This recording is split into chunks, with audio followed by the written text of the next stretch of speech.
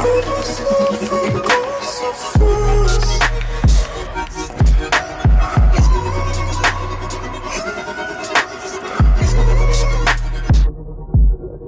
up guys, today we're going to be doing this stereoscopic video effect which gives your image a three-dimensional look to it, and this effect is going to work a lot better on an image that has really nice depth of field like a portrait image. Okay, so here I have my video and I'm just going to freeze frame the part that I want to add this effect to. So I'm going to select it in the timeline and hold down Shift and press H.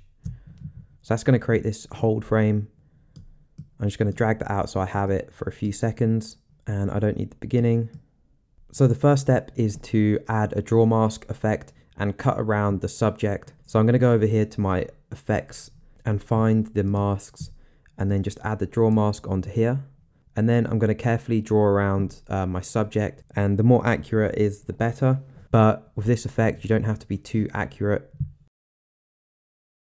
So if your subject finishes at the bottom of the screen, then it's good to just adjust the mask so that the mask is way above and below the screen. Next step is to add a shake effect or add some side-to-side motion to the video. And to do this, I'm going to use this horizontal shake effect. So this effect doesn't come with Final Cut Pro, but I will leave it down below. If you don't have this, then you need to create a similar motion that is created from this effect, which I'll show on screen. So this adds a side-to-side motion, and I'm going to go over to the effects right here and just turn the speed up to around 9 or 10, and then the shake amount to around 4 or 5. So it gives it this just side-to-side motion. If you don't have this plugin, then what you could do is probably just keyframe the image side to side. Okay, so next step, I'm going to copy and paste my video clip and just drag that above like that. And then on the bottom clip, what I'm going to do is just select it and just turn off the draw mask. And on the top clip, what I'm going to do is turn the feather to 100 and then turn down the shake amount to around 1 or 2. So now you can start to see the effect take shape. So now what I'm going to do is copy and paste this video clip once more. And on this one, what I'm going to do is turn the shake amount down once again to 0.8. And then I'm going to turn the feather down on the mask to -100.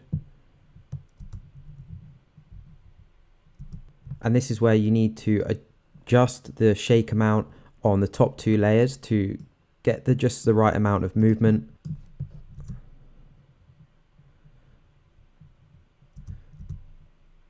So that looks about right. I have my top layer shake amount at 0.9 and then that second layer at 1.3. And that looks pretty cool. So I'm going to leave it like that.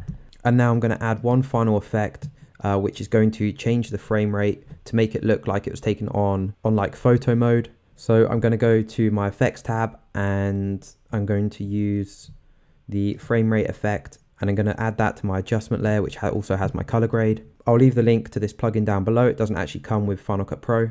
So if I go up here to the parameters on the frame rate effect, I can change the frame rate by just moving the slider, and I'm going to put it at around like 6 or 7.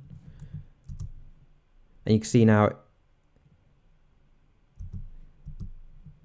it slows up the frame rate to 6 frames per second and gives it that photo look. And that looks really cool with the three-dimensional stereoscopic effect. And that is the effect. I hope you guys enjoyed this video. I'm holding a huge sale on my website. If you're looking for any Final Cut Pro plugins, LUTs, transitions, then check out the link below. I'm holding a 24-hour flash sale. I hope you guys enjoyed this video and I'll see you in the next video.